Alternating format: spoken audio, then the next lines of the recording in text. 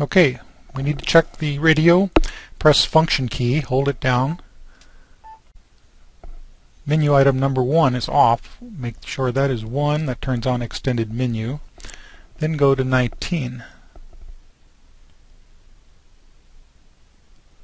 4800 bits per second. We'll turn the tuning dial until it's 38400. Press function, hold it. Okay, we're ready.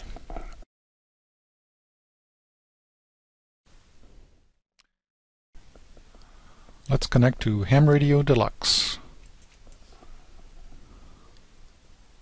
The connect window comes up trying to talk to the radio.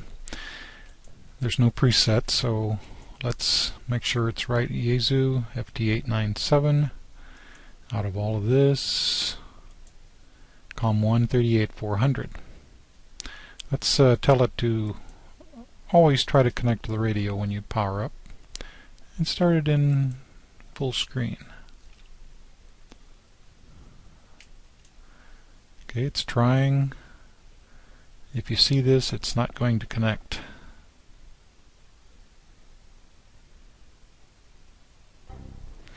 Make sure your radio is switched on. Always a good tip. Turn on the radio.